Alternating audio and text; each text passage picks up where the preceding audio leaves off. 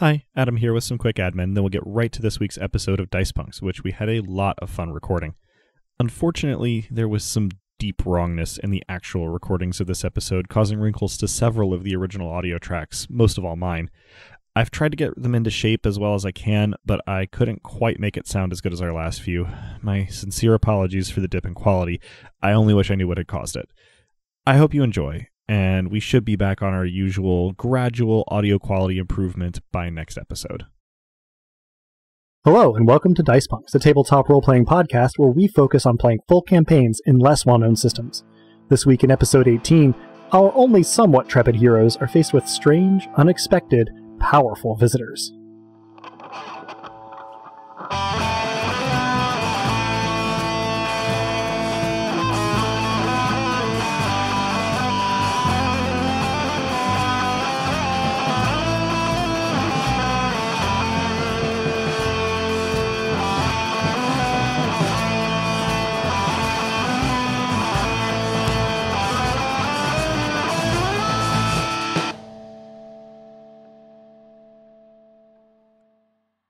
Hello and welcome.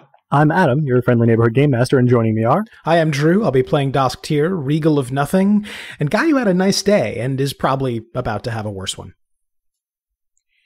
I'm Robin, and I'll be playing Lyssa, the diplomatic and desirous Duchess of Fury.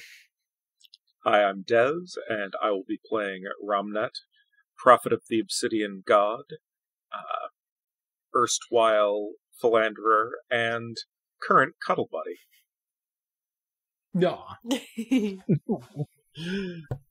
Excellent, thank you. Before we get started, though, we'll recap any stat growth for our characters, the events of the previous episode, and kind of make sure that all of our housekeeping is done. First of all, we have Ramnet's bonus XP roll. That is 6 dice, which turns out to be a pair of 5s and a pair of 8s. Any set will do, so that's an XP. It is. And are other folks spending XP today, or is that just me? I think I'm near the point of being able to spend, but I think I'm still not. Okay.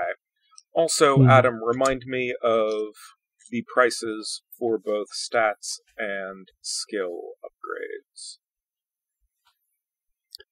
So, I'm going to say what I remember, and I'll correct it in post if I need to. Increasing any stat is 10 XP, regardless of its current value or the value you are promoting it to. Increasing any skill is the value of the rank you're promoting it to. So to go from 4 to 5 is 5 XP. If you want to go from 3 to 5, it's 4 to go one rank, and then 5 to go the next rank for a total of 9. Promoting to an expert die costs 1 XP, and promoting to a master die costs 5.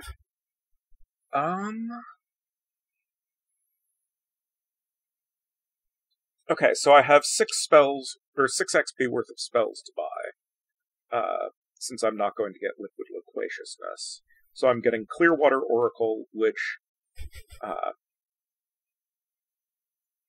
is shenanigans. It is a divination that has a chart involved and is not something you can ask a specific question about. Brightwater Oracle, which is described in the book as, this spell is, more or less, a clue dispenser. And Unlikely Avoidance, which is one of the flavors of get a master die for height and minutes spells. This one is for stealth. And then, I think, since I have 5 further XP, which is 1 shy, but that's fine, I am going to promote my 1 die in Counterspell to an Expert die as a telegraph and a reminder for next time to bump it up further. Most excellent.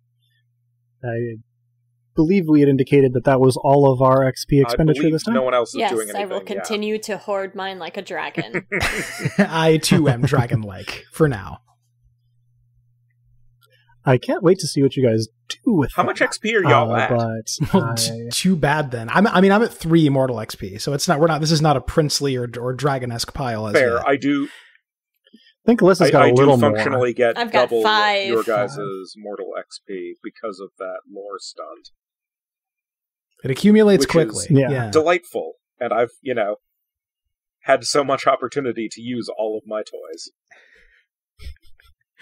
For those who may not remember, I mean, I spent some of it. There was a flash sale to learn some Diamok, so I took advantage of that.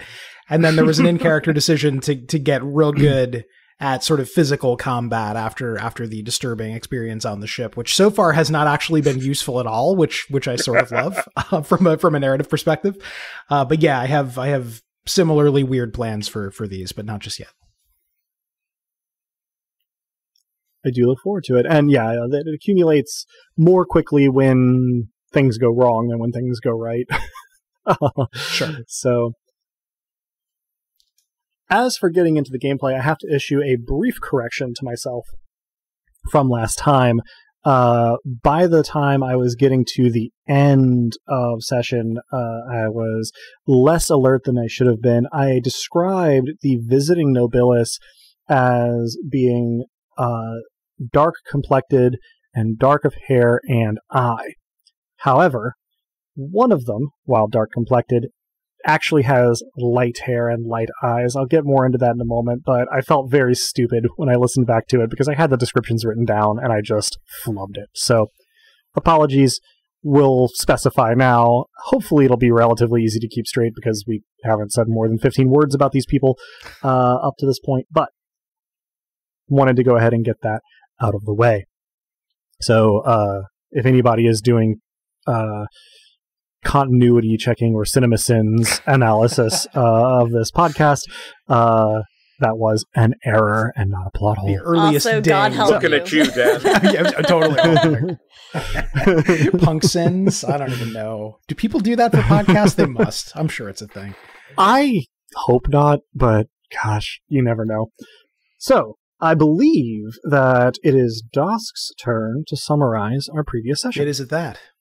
Well, Ramnet, I now know, had moved his operations to the manifestation, and in the midst of his usual duties with the supplicants of Fermata, he heard that the statue had changed into a triumphal pillar, which, well, he knew what that probably meant. And indeed, among the crowd, he saw us returning and carrying Apatia amid the quietly celebrating throngs. We took Apatia to get some medical attention. She was covered in blood, of course, though not all of it was hers, of course. And we set up I'm struggling to come up with something that isn't a bit of an anachronism for us. But you, dear listener, we have a special relationship, you and I. So let's call it a baby monitor to know when she was ready for us to return. We ran into Kea and Moxie and Thad, two of whom now considered themselves lightward, the third not so much, being more or less made of light and all. Ramnet was then summoned back to work by an acolyte, and at the entrance to the manifestation, he encountered an ungracious swarth who had a note from Ramnet in Ramnet's hand, scheduling an assignation of some kind, though Ramnet had no recollection of writing it. And then, a stroke of genius. Lyssa relieved Ramnet of his duties for a while, allowing the two of us to have a moment's peace together, while she, I assume, had a very easy time with the supplicants. And, as she left, she encountered some strangers, two of whom she immediately knew to be nobles. Indeed, and that's pretty much where we're going to pick up. Lyssa, you have just walked out of a harrowing couple of hours trying to deal with these supplicants. You feel like you did okay, but you all are also running on like the fumes of some shotgunned coffee after the pretty tiring couple of weeks that you've had and no rest since you've been back. When exiting the manifestation, you find yourself face to face with an acolyte, a page, two people who have Octoratoses, and their 12 attendants. And to recap a little bit of the description from last time to set the scene. You are on the steps of the manifestation. They are near the bottom. The two, presumably nobilis, because who else would have Octoritas, are 2 steps up. All their attendants are still in the plaza in front of the manifestation. The attendants are dressed in these sort of... they're leather vests maybe that go down to about their waist, that have sort of like a deep V in the front and back, so they seem more decorative than anything, as well as cloth like us earthlings might recognize them as kilts, but it's not really a garment worn in Taraxis. And the two nobilis are both wearing just the kilt part. They are bare-chested. They are a man and a woman. The man is slightly larger, although under 6 feet. So you tower above them, especially from your vantage at the top of the steps. He is sort of like a deep golden complexion with very dark, glossy hair and sort of like loose waves down past his shoulders, very dark eyes, and sort of like features that, Lyssa, you sort of perceive as strong, right? Like everything about his face is like well defined, and he stands with a confidence that bespeaks less of like his physical strength and more of his comfort. You know, he seems to sort of like lounge in a standing position, if that makes sense. Next to him, the woman is shorter still. She has much darker skin and quite light, kind of short hair. It's this golden color. Her eyebrows as well. Her eyes are sort of a sky blue, which, you know, her sort of stands out a lot from the rest of her appearance. Their, you know, sort of coverings are a just kind of off-white, so they stand out quite a lot as well. There are people of all, you know, various kind of like shades that human beings come in Taraxis and in Fermata, but this particular combination of light hair and eyes and dark skin, the only person you've actually seen with that is Evine, though you have not seen her lately. They have greeted you with sort of formal, if slight, bows and gracious words, thanking you for your welcome into the city of darkness and the realm of the obsidian god, and they seem to be waiting for a response.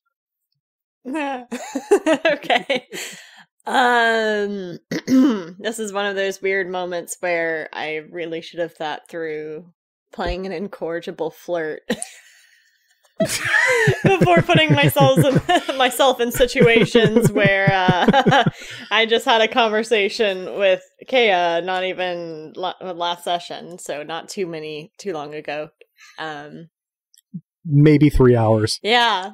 In game time. And I'm about ready to hit on some complete strangers again. It makes me, as a human, uncomfy. Anyway, I digress. Well, in Lyssa's defense, they are very comely and they are barely dressed. Yeah. You did this on purpose. Except in the plaza. Everything I do is on purpose. I was going to say, except in the plaza. She's not made of stone. Good point. And for the record, until I say otherwise, everything I do is on purpose, eventually. So I'm going to give them a very warm smile, and perhaps my eyes are going to linger a little bit too constant on the blue eyes of the lady, just because you pointed out that it was something that we don't seldom see, and I'll say, I'm afraid that you've caught me at a bit of a disadvantage. I just returned, so I didn't know to expect such lovely company, but if you would be interested in a drink or perhaps some food, I know of a place. And then belatedly, I remember that they bowed, so I returned the bow. Please roll me Charm plus Fascinate. And this normally has a master die for you, but you are dead on your feet and you lose the master die from your pool. Monster. This is just continuing what was going on last time. I have 2 2s, so I at least have a set. You do have a set. You're paying, as you indicated, the most direct attention to the woman. She is impassive while you are speaking, but when you are done and give them a little bow, you see her mouth quirk in kind of a tiny little smile. And she says, We are unfamiliar with the customs of this land, but if drinks are a form of ceremonial greeting, and she loads that phrase with a little more skepticism than is necessary, though the smile does not leave her face, then we would be happy to accompany you. May we bring, and she gestures, our entourage? Of course. All are welcome here. If there is a particular welcoming ceremony that you're more comfortable with, I am all ears. Can I discreetly do a realm miracle? I don't know how to potentially ping Dask and Ramnet on my little, I don't know if there's a way of pinging them, like a miraculous cell phone, a beeper text, perhaps, like anything to be like, Noblesse here, help! So you could do a ghost miracle that basically taps Dask on the shoulder. Dask would be easier. You could still do Ramnet. But you can't really... According to the rules, it would not be impossible for you to send a verbal message, but you would have to speak it aloud here to do that. So yeah, I'm not going to do that. I'm just going to do Ghost Miracle, and instead of just tapping Dask on the shoulder, I'm going to do the equivalent of urgently tugging his sleeve miraculously. just like ghostly, viciously poking him in the side. Yes. Okay. So, to finish up with this scene first, the man standing next to the woman responds and says, "We are happy to do here what your customs are, and perhaps we will entertain ours later, but thank you for making us welcome." And he inclines his head a little bit, again, seeming extremely at ease. At Chateau Ramnet, Dask, you have fallen asleep on Ramnet's shoulder, sort of mid-cuddle. You have maybe been out for a few minutes, although it will be unclear to you when you awake, when there is a very odd disembodied sort of tugging sensation on your garments that causes you to realize that you were asleep, realize that you're waking up, realize that there is no one there tugging on that side of you. And almost before you can get a thought together, you also perceive, as does Lyssa, that Apatia has awoken. When it rains, it pours, and sometimes it pours blood. Okay. I don't say that out loud. I'm probably not nearly that coherent. I'm very glad, because Ramnet would be concerned. That's not the kind of thing you say to a prophet lightly. Yeah. So I look to the side that has been tugged on, and I see no one there, and I sort of blink the sleep out of my eyes. I assume I'm still extremely tired if after the day we've had I've only slept a few minutes. Oh, yes. I attempt to get probably blearier now than you were. Yeah, no, it's worse. Yeah, like there is nothing worse when you're really tired than like an aborted disco nap. It's the worst. So yeah, so I say to Ramnet, unless you have some sort of invisible housemate you've not mentioned to me, in which case we should speak, I think perhaps we're needed. To the best of my knowledge, I have no housemates, visible, invisible, or otherwise. Where do we need to be going? Well,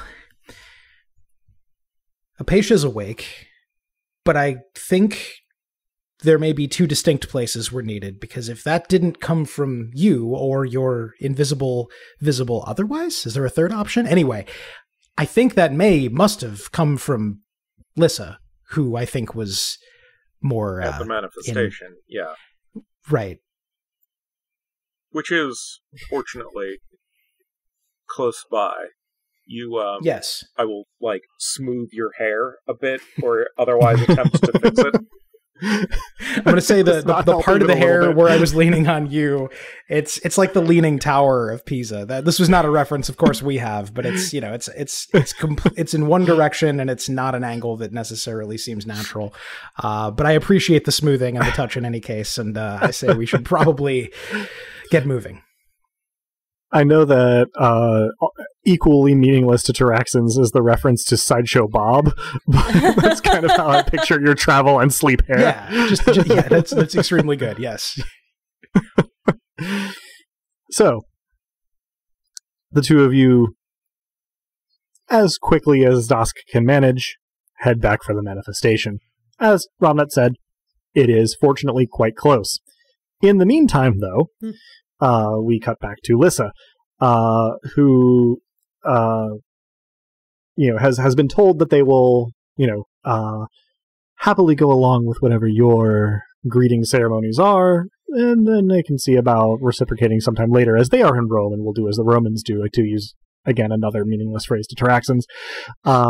So yeah, you are in a position to respond to this from your perch atop the manifestation steps.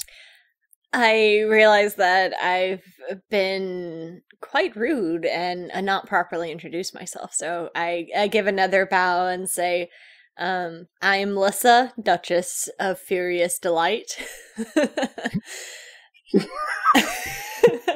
I had to try really hard not to snort into the microphone. I saw the reactions and then just completely started laughing instead of finishing the statement.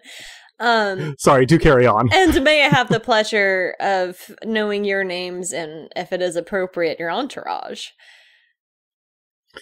A sort of bemused look passes across the man's face, and the woman gestures to herself in a way that draws attention to the fact, seemingly unintentionally, that she is not wearing a shirt.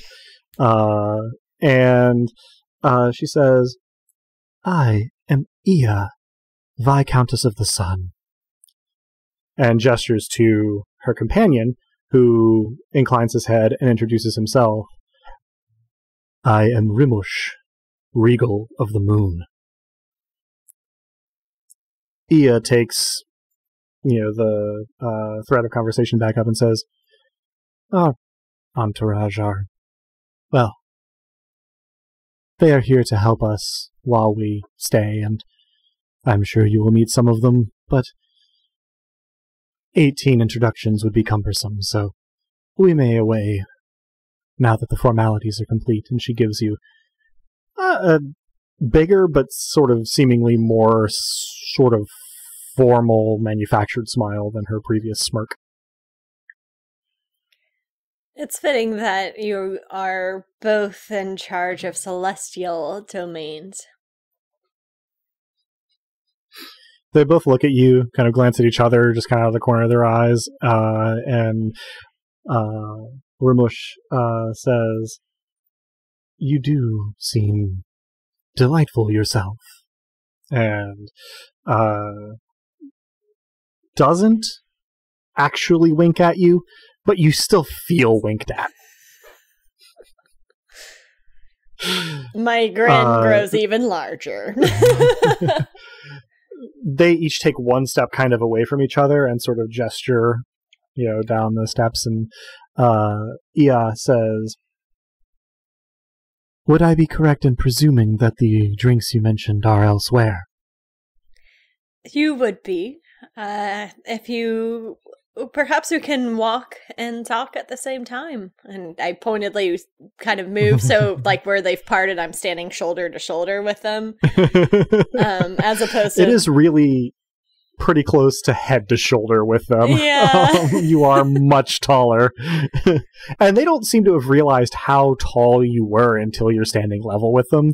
Rimush looks impressed. Ia looks a combination of impressed and annoyed. Because, Rimush's head comes to about your shoulder, just a little bit, maybe above it. If my math is right, which it may not be. But Ia's head is barely clearing your elbow. I offer them both my arms. Almost in sync, they glance at your arms, glance at each other, glance up at you, and then glance back to your arms. Roll another fascinate for me, please. Still no master die. Still no master die. You will not get a master die until you have rested quite a bit. I got 2 10s. Congratulations. What will Kaya think? The nobilis Yes. of the sun links her elbow through your left elbow, and the nobilis of the moon lays his hand cotillion style on your upper arm, just above the elbow of your right arm, as you turn away from the manifestation and into the quiet city currently. At about that time, Dask, Ramnet, you enter the plaza. So, Lyssa, you see Dask and Ramnet enter the plaza. Dask, Ramnet, you enter the manifestation's sort of entrance plaza to see an oddly dressed entourage of 18 slightly diminutive, mostly dark-complected, oddly dressed, presumably servants, and 2 completely shirtless, bekilted nobilis. Dask, you're aware that they're nobilis. As soon as you see them, you perceive their auctoritas. For the record, the man, Rimush, is about as bright as Dask, and the woman, Ia, is about as bright as Lyssa, approximation-wise, anyway. In terms of auctoritas. So, you see these 2 coming down the last couple of steps of the manifestation, literally arm in arm on either side of Lyssa. An acolyte and a page stand impassively and open-mouthed with perplexity, respectively, at the top of the manifestation steps. I convey some of the relevant information very quickly that Ramnet would not be able to intuit, in terms of the fact that these are, in fact, like Lyssa and I, and and the relativeness of their power. And I also probably reiterate something he can plainly see, which is that Lyssa has already made friends. Yeah, no. Ramnet's expression clearly conveys a statement of, well, look at you, making friends. It is at once an utterly confusing image and also something that seems like the most Lyssa turn of events we could have walked into. Yeah. Lyssa, you actually feel Ia and Rimush sort of clock Dask's auctoritas. As he appears in the plaza. They don't go like rigid, but both of them sort of like give a slight response to seeing another nobilis. Yes. This is my beloved friend Dask and his partner Ramnet. I will let them introduce themselves once they get a little closer, and I would wave, but I don't want to move my arms, so I just kind of do like this head thing, which is like a halfway with my head while smiling at them, and say, "We have delightful company." Okay, I was going to say, do I need to roll for whether I interpret the head waggle correctly, but the words make it clear enough, so we approach. Yeah. And all right, so as you get closer, without letting go of Lyssa's arms, both Ia and Rimush sort of incline their heads very slightly in your direction, though not in Ramnet's. Well, assuming this is cultural information, I incline my head equally slightly and say, Dask here, regal of nothing, and a pleasure to make your acquaintance. This is Ramnet. I say it grandly. And Are you attempting any particular social role here? Are you trying to have any particular effect? You don't have to. No, that's a good question. But as an option. Yeah, I think the goal here is to lay on the charm. So I think I will, in fact, roll charm. All right. Is that going to be... I mean, Lyssa's been doing Fascinate because she's flirting. Yeah. Are you going to do Graces? Let's call it Graces. Yeah, because the goal here is to smooth over whatever weird disinterest they have in Ramnet, and also to hopefully ingratiate myself to these fine folks, whoever they are. It's better to be on their good side than to not be on their good side. So that would be sure. That's going to be 5 dice. It will, in fact, be 4 because you have a of penalty die from your fatigue. On account of all that. Fair enough. I actually have been, I need to come clean, I've been using penalty die a little more broadly than Rain uses it. If you have looked at the Rain rules on our recommendation, you will have seen that there are penalty dice, and then there is a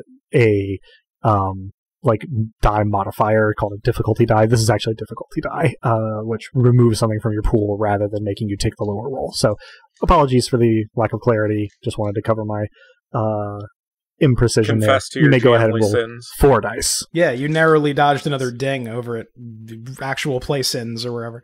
Okay, here we go. My GM sins are many.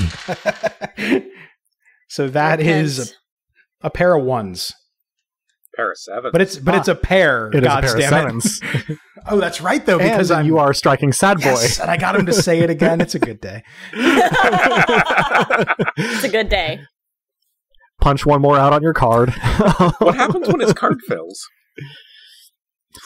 We dread to learn. Great and terrible things.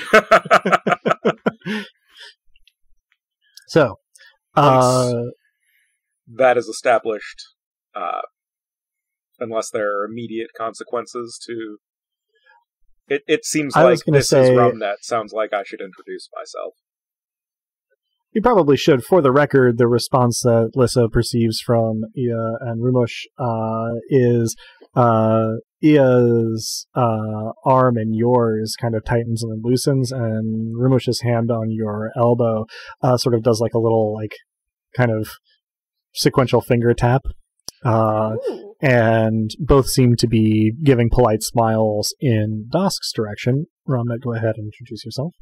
I'm Ramnet, the prophet, I suppose, of the Obsidian God. And at this point I will also roll Charm plus Graces, which is actually for me Charm plus Fascinate. Because I'm special and there are mechanics. Yes. And you actually get your master's hat because you're not criminally sleep deprived anymore. Right, there are benefits to sleep. And also must caffeine. be nice. Must be nice. Yeah, part of Dask's problem is the caffeine because he's crashing from his coffee a couple hours ago. Well, that was a pair of 10s on 2 dice, so that is 3 10s. And I am blithely ignoring the obvious disdain for our relative degrees of supernatural shenanigans. And I can get away with that because, what is the specific wording? It won't make me seem polite, but instead I'm stylishly doing my own version of politeness.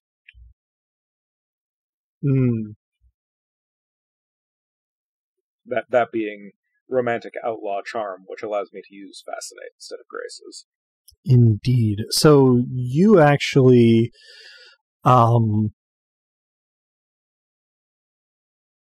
you feel, as you lay on the Charm Graces, you sort of feel their attention shift in its quality on you, and you see the man on Lyssa's arm sort of lid his eyes slightly and kind of give you a closer look, while the woman on Lyssa's other arm kind of smiles a little bit more genuinely at you and says, "Prophet, that sounds pretty important." Now, Ramnet, you are the one who is probably most likely to pick up on this, but I'm going to make you roll anyway. I mean, sure. Likely doesn't mean guarantee. What am I rolling? Sense plus hearing. Okay. 5 dice. That is a pair of 9s. A pair of 9s. You notice that they don't speak with an accent. You're not sure where they're from, but clearly they're not from Taraxis. Yet you understand them perfectly, and it's like getting a call from an Omaha call center. There's no accent. It's surprisingly bland. I probably chime in at this point and introduce my new friends. I kind of incline my head towards the woman first and say, this is Ia, Viscountess of the Sun, and Rimush, the Regal of the Moon. Celestial indeed. Rimush actually chuckles, whereas Ia merely smiles and sort of uses her hand on the arm that's hooked through your elbow to sort of stroke her fingertips across your forearm. And they both incline their heads slightly and say, or Ia rather says, "Thank you for your hospitality here in this city of darkness. The Obsidian God is a gracious host, as are the three of you." Rimush picks up and says, "I'm told we're headed for some drinks, as seems to be the custom for greetings around here." Indeed. I should have panic looked at Ramnet. I will just unflappably cover that the provision of food and drink is a core part of the hospitality of Fermata, it's true. Are there any preferences or aversions that we should be aware of?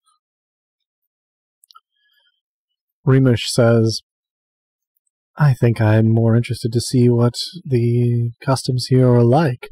And Ia says, "And for my part, I always like to try new things, so your choice." All right, so if on the assumption that both of our nobles are possibly looking to me for knowledge of where we should be taking these folks, I will guide us to... Sorry, Adam, I'm going to be mean. A bar that we have not been to before. Thank you. Specifically, one that sort of straddles the line, as it were, between what is acceptable in the quiet city and what is acceptable in the riotous city, and possibly has a pass-through. And is going to be a place where the cuisine and alcoholic traditions of the city this used to be are carried on. Interesting. Dask gives Ramnet an appreciative and encouraging squeeze, and meanwhile, on another plane of existence, Drew raises his fist in encouragement to Dask. Okay, so Ramnet, you come to this decision in a moment's thought and sort of beckon for everyone to follow as you turn around. Dask, you turn around next to Ramnet to sort of trail slightly behind him as he leads the way, and your eyes widen as a flying acacia careens into you, knocking you to the ground in a very enthusiastic hug. At that, I'm going to say I made the ill-advised choice. I'm going to say I made the ill-advised choice to try and greet her, thinking somehow that she would stop a moment before colliding with me, so the result is probably my saying something along the lines of, "Hello!" Thud. You hit the ground with an oof that drives not all of the air, but some of the air out of your lungs, and Apatia squeezing you, not to rib-cracking intensity, but to I'm too injured for this intensity. As she sort of sits up and looks around, Ia and Rumush are looking at her with some perplexity. And Apatia stands and looks like she's going to hug Lyssa until she sees Ia and Rumush on your arms, at which point she gives you a full sharp-toothed grin, and addressing apparently the both of you, says, "Oh, this place is lovely. Where are we?" Well, this is Fermata, and it is very good to see you up and about and lively. Perhaps we should stand. That is an in-character snort. Now, all of that was in character. Was the idea? Mm-hmm. Oh, was that? Sorry, if I was speaking. I was speaking for myself. Oh, good. I see. Yeah, she helps you up, and turns to Lyssa and says, "Your new friends seem fascinating." Seemingly leaving it at that. I repeat the introductions I gave earlier and then return Apatia's very toothy, fanged grin with one of my own and say that my delight upon seeing you alert and happy and well is fitting of your domain of sensation.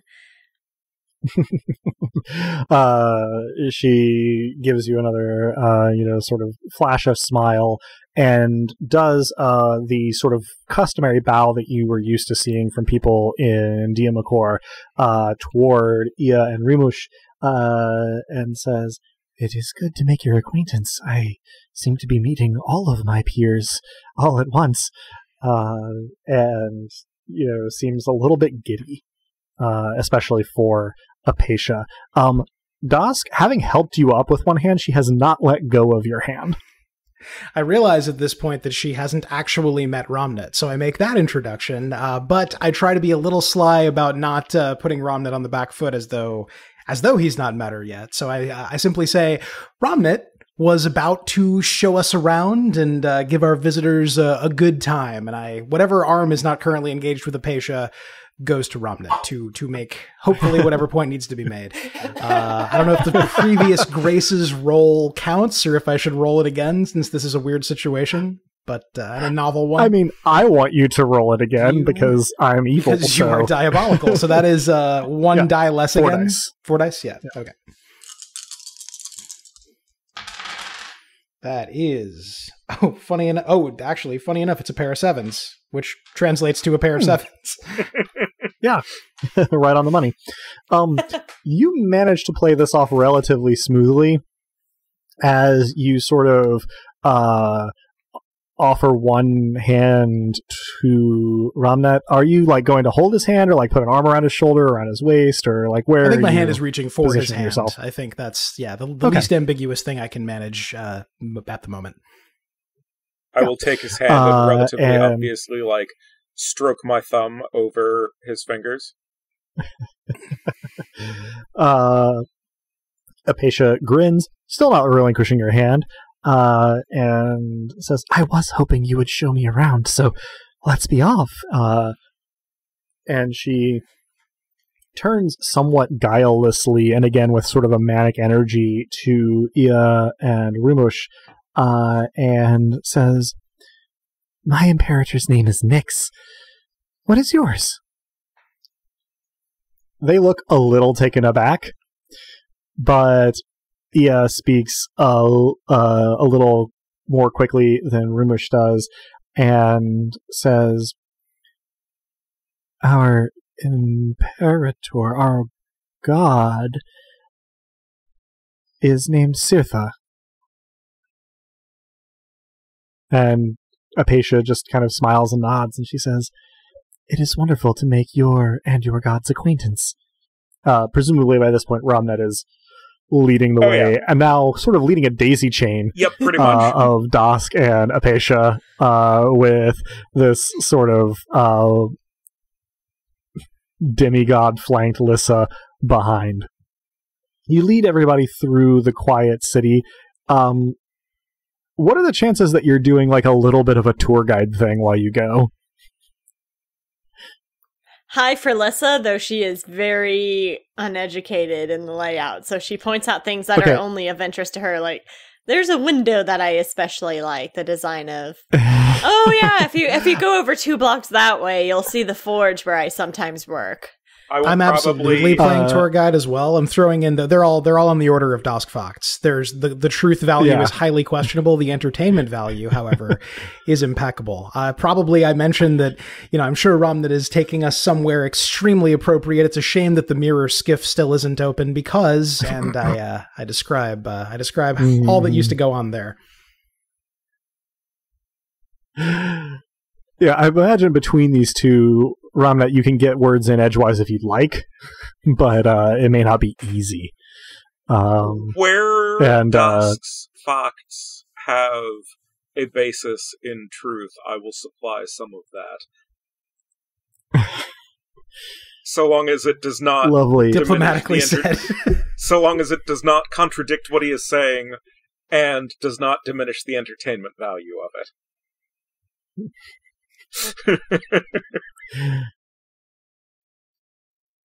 So, in this manner, you proceed through quite a bit of the quiet city. Iya and Rimush are particularly interested in the people walking into and out of the canals, which necessitates an explanation of the riotous and quiet cities. Which I deliver in a tone of, oh, yeah, that. Right. Dask, for your part, Apatia is basically vibrating with excitement on that explanation. She seems to think that is, to coin a phrase, wicked cool. But after a brief interval, 15-20 minutes, you arrive at the establishment that Ramnet had decided to aim for, a sort of restaurant by day, tavern by night, that is called the Obsidian Falcon. I love it. I used to dance under that name. How dare you? The greatest subplot that there ever was. The building itself, being a little bit further out from sort of the center of the city, is fairly large. It's freestanding. I like everything else in Fermata. It is made of a combination of a sort of obsidian carved foundation and wood and stone. Light comes in very limited quantities out through the windows, and everything else is limned in that sort of silver half-light that characterizes Fermata. The sign depicts an obsidian falcon mid-dive, with its stony nature sort of described by the rough, sort of hued quality of its outline. And the noise coming from inside is muted but audible as you approach. It seems to have 2 full stories and a third sort of attic story, all of which seem to be in use. Ramnet, you know that the first floor is sort of a common room. The second floor is where parties are seated for meals, and the third floor is where the rooms for both let and for the proprietors are located. So, in order to get through the door of the Obsidian Falcon, the various hand-holding and arm-linking finally has to come to an end. And at some point during all of this, the 18-person entourage just kind of evaporated. They seem to have peeled off into the city at various points. I need to ask I might have flagged down an acolyte or 3 to suggest lodgings. Got it. Okay. Good to know. It seemed possible you meant they literally evaporated for a brief moment, so I just needed to... Like, are they vapory? Yeah, you're absolutely right in retrospect. That was figurative, Okay. but I'm glad you brought it up. Walking in, this is the cleanest, most nicely appointed common room you've yet been in. I should say that Dask and Lyssa have yet been in Fermata. There are, sizable hardwood tables with carved chairs. The bar itself is, quite grand, has some gilding on it. It's the equivalent of going to the expensive restaurant in town.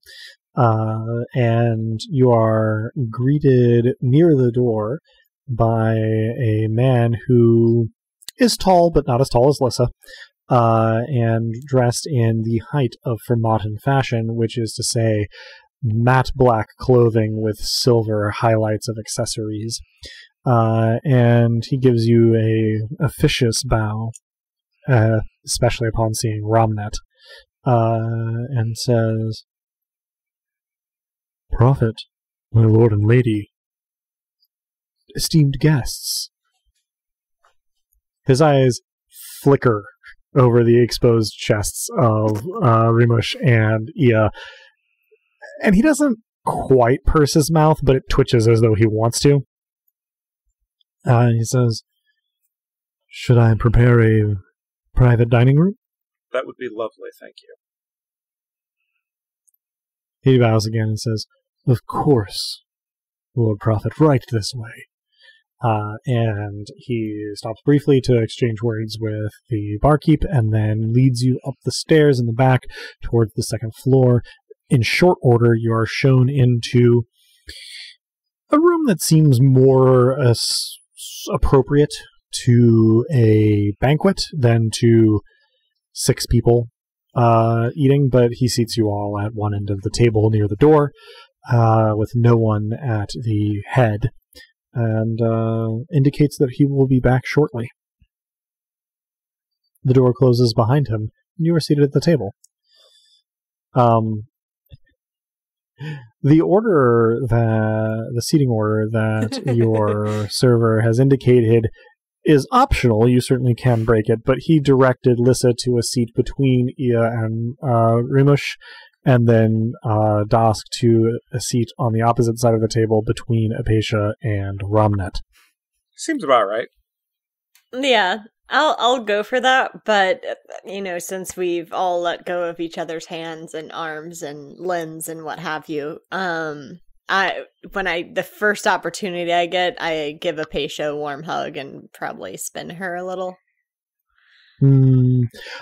She hugs you back and giggles somewhat. It is notable how giddy she seems to be.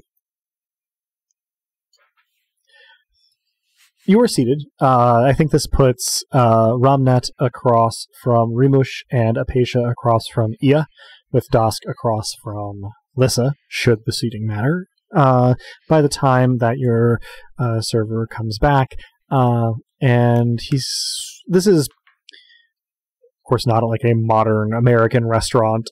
He lists the things they have prepared this evening in terms of food, and Ia and Rimush both just say that they would like whatever he recommends, as they seem kind of unfamiliar with the dishes, which tend toward meat stewed with fruit and vegetables, and then flavored with herbs and spices. This could be poultry, red meat, or fish, although you're not sure where any of it comes from now that you think about it. And as far as beverages go, the sky is the limit. Of course, Ia and Rimush do not really have any frame of reference for Taraxan beverages. And so they are going to, and they announce their intention to copy what Lyssa does.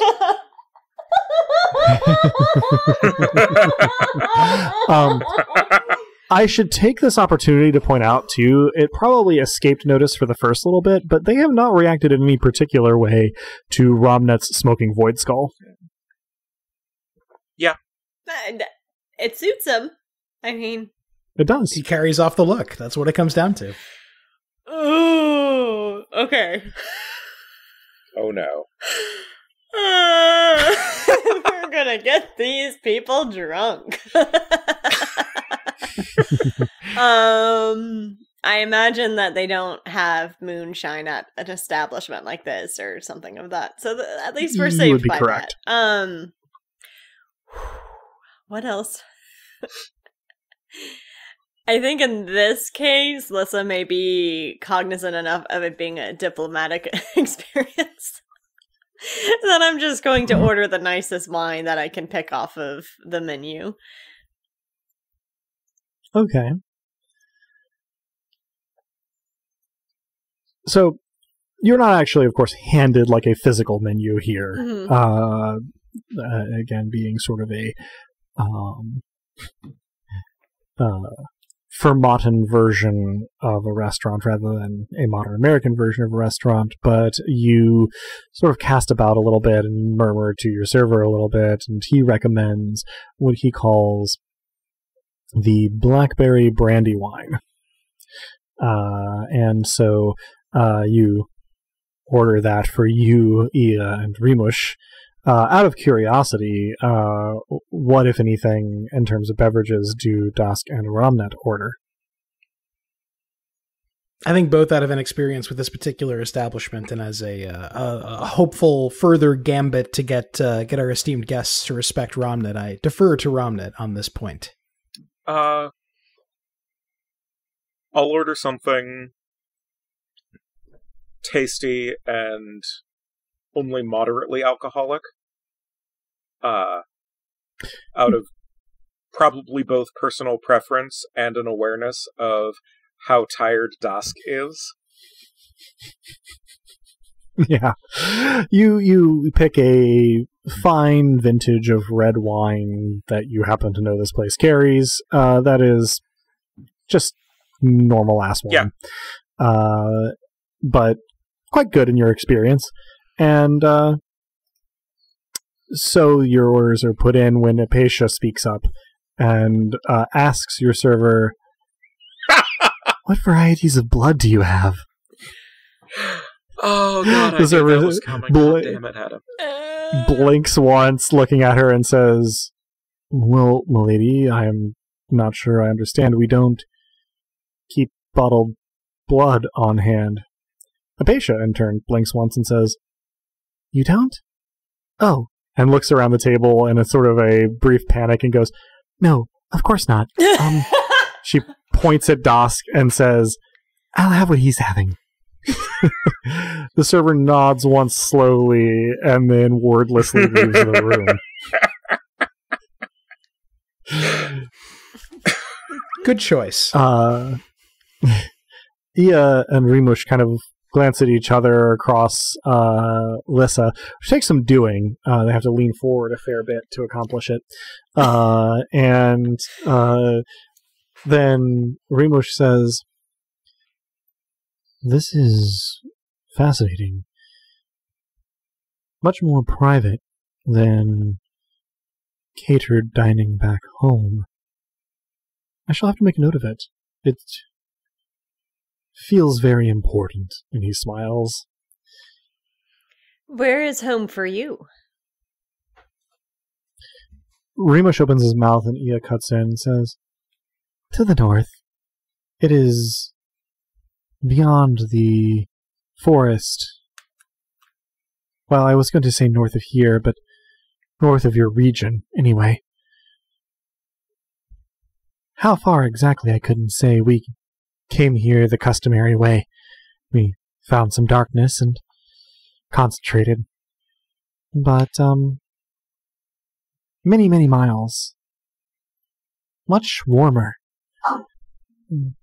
Much warmer than this area. It's called Sirtha.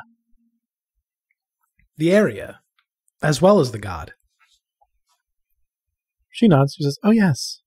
It is somewhat odd to encounter a region that does not call itself after its god, but to each their own, I suppose. I sort of whisper to Ramnet, to your knowledge, is that normal for a god and a place to share a name? Ramnet, to your knowledge, who knows? I mean, I will respond by mentioning that from what you have encountered, there are several active imparators in the greater area, and further, it is unclear whether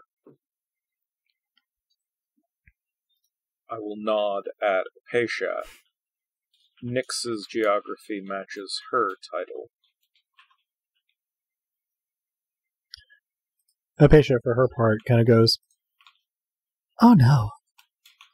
Nyx resides in Kilata, the capital of Diamakor, or at least it will be."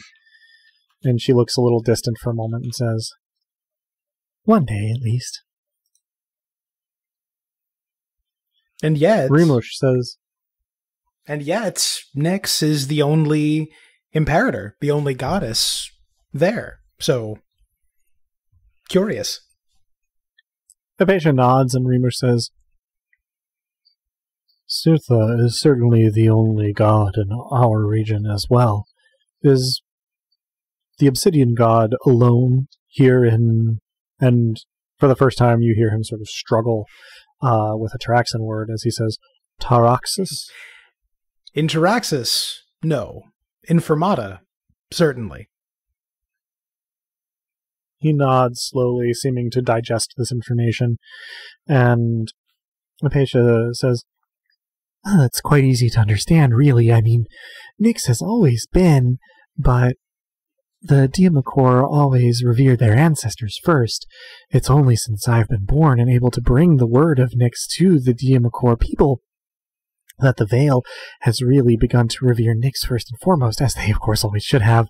She glances around as though she's afraid of being overheard, and says, "But certainly not everyone outside the Vale yet recognizes Nyx's authority, as the two of you found out." And she seems downcast for about 2 seconds before she sort of bobs back up, buoyed by her sort of wave of manic energy, and says, "This is exciting, though. I never thought I would be able to see anything beyond the shores of the Vale."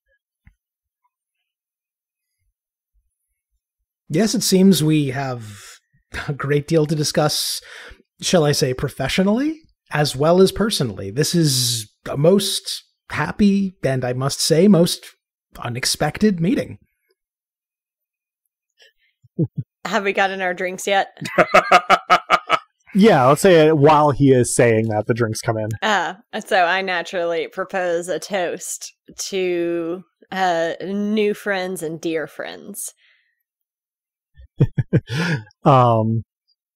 So this is a silly question that I nevertheless have to ask. When you are proposing a toast, do you say a toast? Do you use that word, or do you just say to new friends and dear friends, or whichever way you... I wouldn't...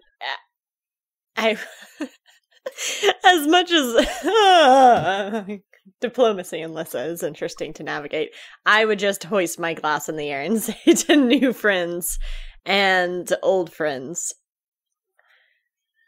Or new friends and dear friends, sorry. New friends and dear friends. You're good. Yeah. Ia and Rimush both kind of look at each other across you again, and then mimic you with the glass, but don't say anything. Whereas I will Apatia... I will offer an explanatory aside that it's an aspirational invocation, a toast. They seem grateful for the explanation, if non-verbally. Meanwhile, Apatia raises her glass and says, "And to wonderful libations with friends," giving her big smile all around the table, which affords Ia and Rimush a chance to see her extremely sharp teeth. As though to take the edge off that, note, literally and figuratively, I do say, To new friends and dear friends and wonderful libations, raising my glass and inclining my head almost imperceptibly, having absorbed the idea that a very slight incline of the head is culturally important to these two. As a point for our listeners at home, especially who may be wondering, Apatia is not currently clad in her blood-drenched travel clothes. Apparently, the medics did manage to get her into some pretty just kind of like run-of-the-mill, Fermatan specifically, garb, which is similar to Taraxan garb, but dark. For the benefit of our listeners, Lyssa is still very much dressed like a pirate, but now with the addition of whatever wool robe that the acolytes draped around her shoulders. Of course the robe didn't come off. This rules. Yes. Yeah, of course. Dask and Lyssa also still bearing bandages from their treatment earlier in the day. So, just to complete the mental picture there. So, after the toast, the food arrives, because this is, of course, not a modern restaurant. All the food is sort of prepared ahead of time. Drinks are brought first, and then food so that it is warm by the time you have warmed up, so to speak, but there is a very small lag in time there, so food arrives, and Ia and Rimush take cues from watching the Taraxans eat, and sort of how to use the utensils properly and whatnot, and make thoughtful noises as they eat. They'll offer no commentary. Apatia, for her part, has ordered the sort of stewed red meat. Let's say that it was venison, and expresses softly to Dask in particular, although it is audible over the chewing to everyone at the table if you choose to pay attention to it, that I was hoping it would be a little fresher. I had a feeling you would be slightly dissatisfied with the freshness. She shrugs a shoulder and, sort of says, well, I don't want to be rude, and begins to just shovel big sort of forkfuls into her mouth, one after the other, seeming to swallow without chewing. I love her so much. I imagine as everyone is eating, I try to strike up some light conversation, and I ask what Surtha is like.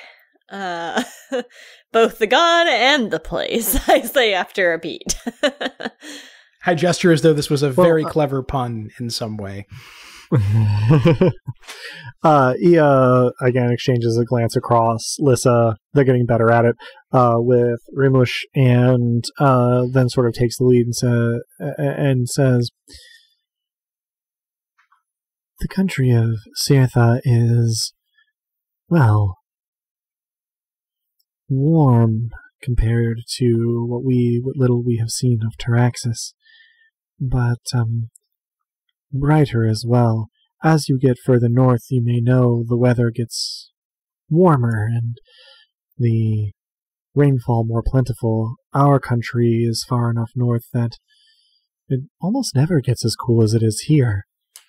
But the people are mostly hard-working and devoted, she says very seriously. And Cirtha has been worshipped there for many centuries, but has recently returned in much more vigor than before to elect Rimush and I, his chosen representatives. Of course, the sun and moon are not his only responsibilities, but they are his most symbolic, and he wishes, at this point, to branch out, connect with the rest of the world in a way that he has been unable to during his long slumber. And so we are here, to establish formal diplomatic ties to the followers of the Obsidian God, whom Cirtha remembers dimly from the distant past, and to see if we can't form stronger ties to the commerce of Taraxis as well. Our cities are not so great as this, though our population is very large. They are diffuse. Most of them like it that way. And we would certainly not choose to change it, but it limits some of the things we can produce on our own, which is why Taraxan traders have always been welcome when they have arrived that far north. I'm given to understand that they mostly stop at ports further south, but this is hearsay. She shrugs one shoulder and says, I'm not sure if that was what you were looking for, but it's what I can offer on short notice, and gives you a polite smile. Oh, that was wonderful, Ia, and I think you and Dask may have much to speak of commerce.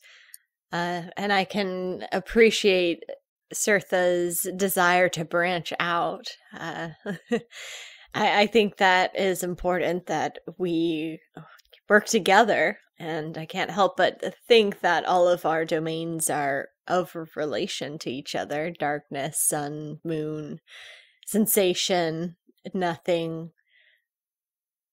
I trail off. I couldn't agree more, and I must make it clear that I am not that is to say, it's not about commerce in a divine capacity. That's a purely mortal pursuit of mine, but a lifelong one. You see, when I'm not here, it's not an interest of Mott's so much as of the Tyr family, but commerce. That's certainly an interesting reason to make the acquaintance of a god. Rimush looks a little confused and says, if you wish to trade with someone, is it not customary to get the approval of their master first? In my experience, people aren't quite prepared to go that far up the chain. He shrugs one shoulder. I also think you'll find us a lot more chatty than our most wonderful imperator. And I kind of take a wry sip of my wine. I say, well said, and down whatever's currently in my glass. Rimush takes a sip of his wine, looks thoughtfully at the glass specifically, and this is a establishment that uses glass for its beverages, and then turns to Ramnet and says, I hope it's not rude to ask, but your aspect differs from most others. Is this a popular cosmetic choice in Fermata? It is, so far as I'm aware, unique to me. It is the result of gifts of magic that I have been given. He looks, sort of politely impressed, and says, indeed, well. He gives you a sly smile and says, it suits you. I say, only with my eyes. Doesn't it, though? I am going to roll a charm plus fascinate to simultaneously, seem like I am flirting with Rimush and, be, with more with body language than with eye contact, reassuring of Dask. Go ahead and roll. So that is a pair of 4s that becomes 3 4s that becomes 3 7s. Indeed. Rimush's glance kind of, bounces at a leisurely pace between Ramnet and Dask, and he sort of retains a small but seemingly fairly warm smile as it does, at which point, sort of meeting Lyssa's glance, or catching Lyssa's gaze as you sort of put your drink down, and says, on the subject of questions I hope are not rude, you are of impressive stature. Is that common among Taraxans, or unique to you? I can't say that it's common. I like to think of it as one of my many good traits.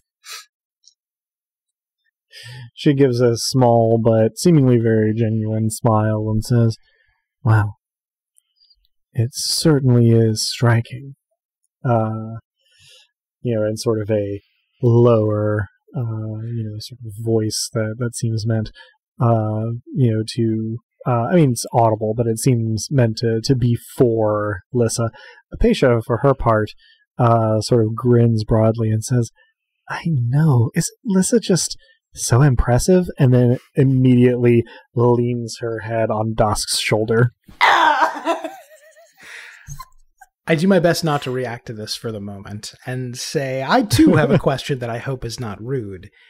I notice we've not yet discussed what precisely Cirtha is the god of. They both blink in a little bit of surprise and then almost in unison chuckle and shake their heads. And Remush says, "How silly of us, of course." And Ia picks up and says, "Simply put, he's the god of the cosmos." Nailed it. I don't actually say that in character, but Sure, yeah, I figured. You do with your body, but not with your voice. Yeah, sure. yeah. I probably look very smug with myself for half a second. Remush nods and says, "Indeed, we are his primary ambassadors to the mortals as the moon and sun." He gestures with his head to himself and to Ia, and she picks up and says, "But he has dominion over all things cosmic," she says with perfect confidence. Well, it's not at all difficult to see how a god of the cosmos and a god of darkness would be natural allies. The cosmos containing a good deal of, well, and vice versa, I suppose. They kind of smile and nod politely. Dask, seated across from Lyssa, may not catch it, but Ramnet, seated across from Remush, probably does. The smile seems a little brittle to you. On Remush, at least. If I don't notice, then I won't react. But, That is your curse. Usually Dask's curse is reacting, but okay, sure. Yeah. That is your Drew's curse. Okay, fair draw. I'll be over here. Ia picks up her wine glass and sort of looks at it and she says, "May I ask what this is made of? It is quite a compelling beverage." If no one else speaks to that, I will explain the notion of wine.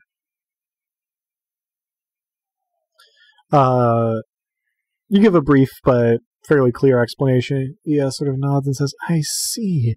Yes, mostly in Cirtha we distill grains, but..." I lean forward.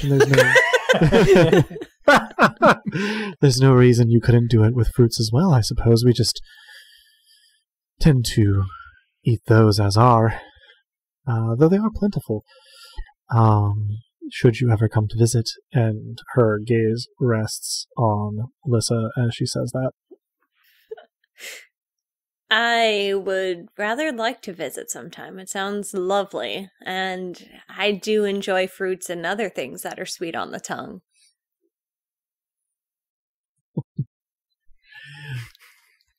Ia looks like she is about to respond when Apatia, having finished her glass of wine, speaks up and says... He's laughing before he gets it out. She says, "This wine is almost as good as blood. Speaking of which..." And she looks around the table after trailing off.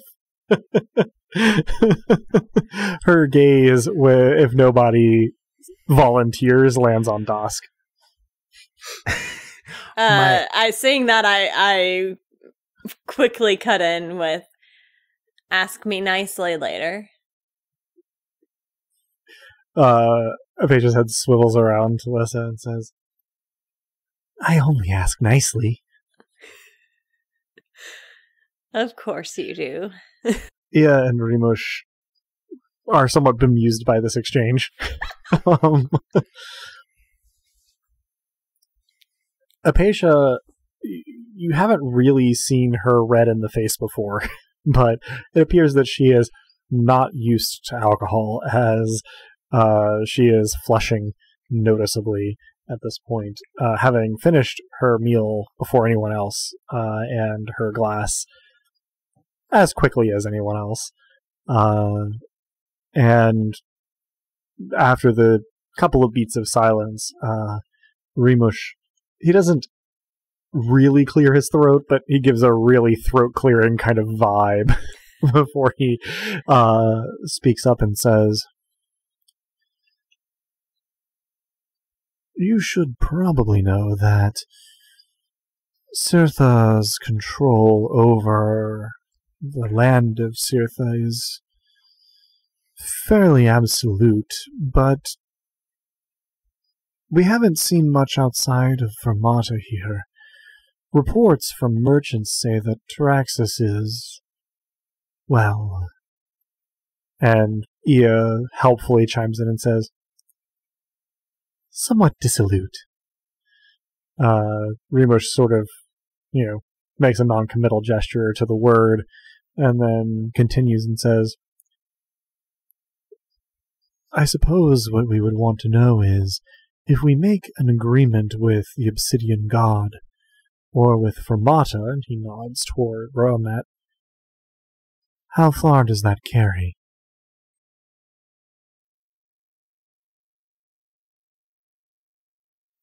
It's a very fair question. I dare say the influence of darkness is indeed a bit more subtle, a bit more intermingled with other forces. I think it's fair to say, I turn to Lyssa briefly, even our own instructions can sometimes be a bit obscure. So I suppose what I'm saying is, I would not expect anything absolute. Darkness is so rarely absolute. However, I will pick up as if this is a smooth and practiced transition. It may depend also on the nature of the terms and the covered trade.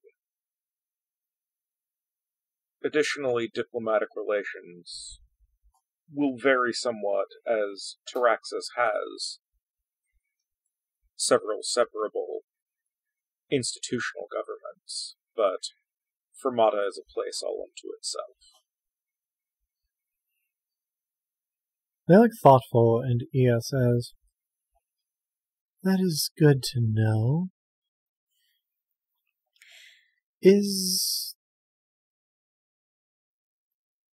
Are rumors of a place called the God's Woods exaggerated?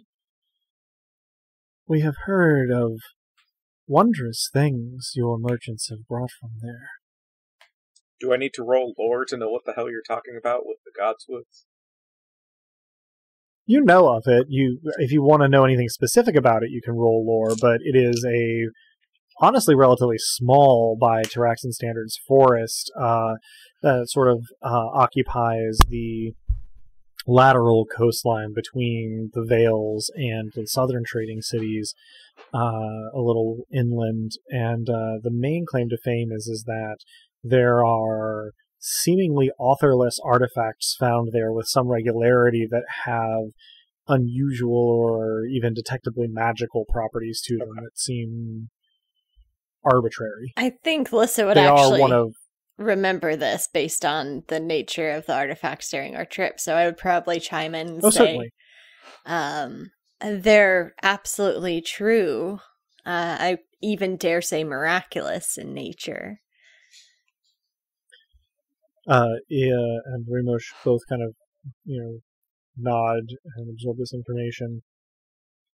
And then, after another pause and another exchange glance, Ia says, with a sort of purposeful casualness, "I suppose that the other question to bring up now is an odd one, but Sirtha has tasked us with seeking a specific piece of knowledge here, but we don't have very much information about it. Rimush nods and says, we were supposed to find something here called the currents of the cosmos, but we're not sure what it is. Now,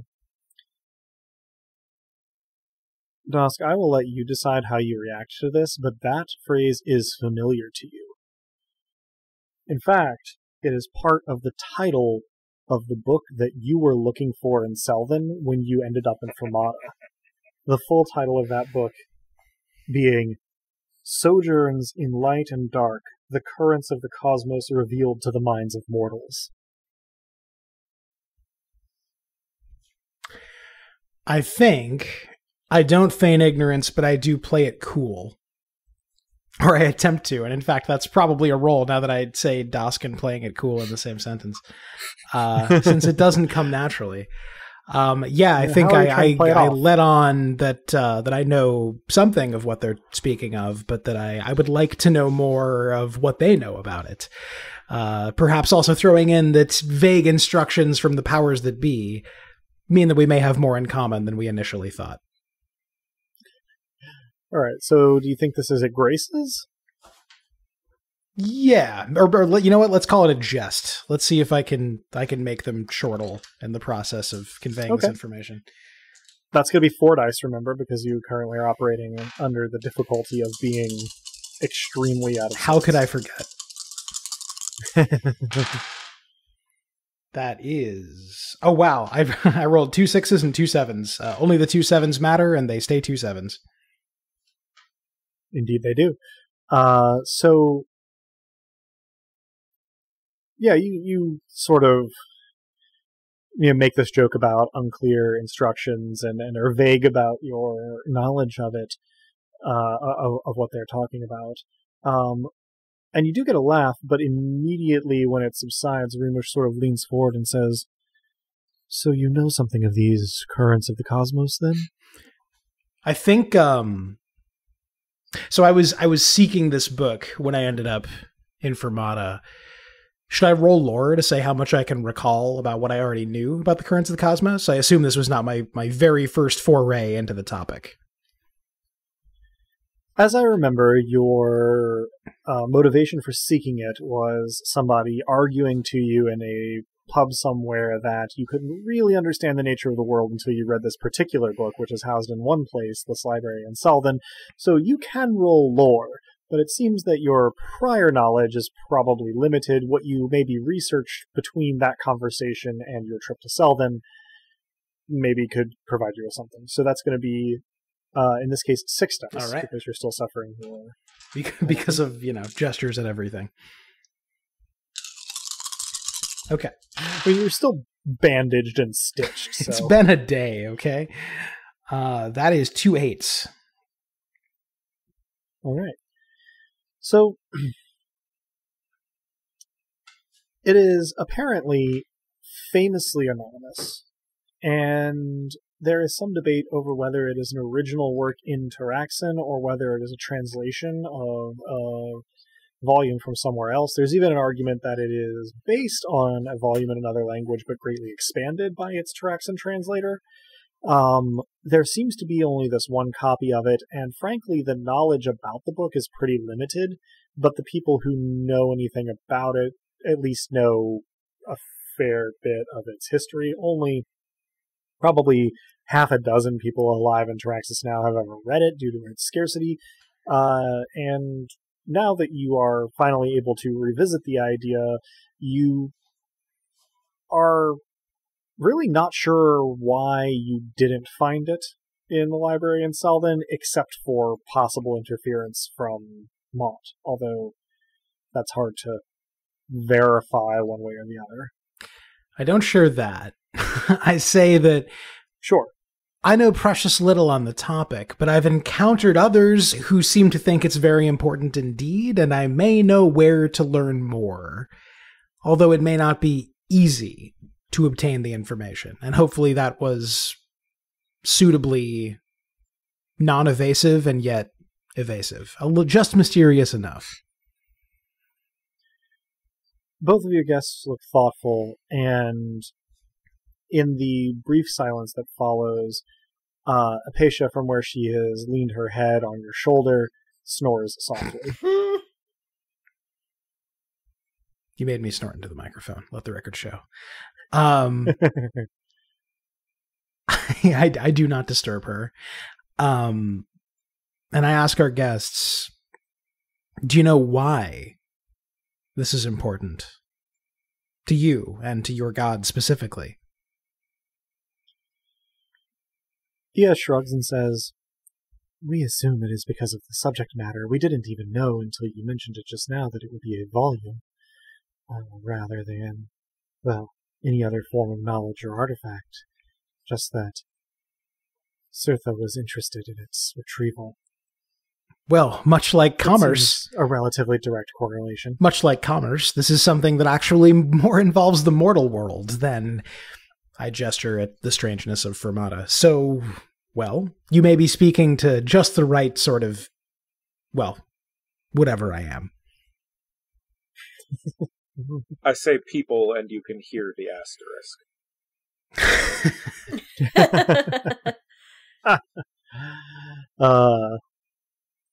Rimush casts a somewhat concerned look at Apatia and says, "Will she be all right?" Yes, I imagine so. You've caught us right as we've made a return from a distant land, so forgive us if we all seem a little bit fatigued. We're all weary, and she struggles with moderation. I point to my shoulder, but she's quite hearty, I assure you. Rimush nods and says, "It does seem that your travels were less auspicious than ours," and his gaze lingers on the bandages that you're wearing. Ia, noting that everyone has sort of finished their meal and their drinks, says, "Perhaps we should look into lodgings for the evening. I think we have... What are the customs surrounding that?" I think we have space enough at our place, though with perhaps a word of caution that the big they-them stairs does not exactly understand comfort.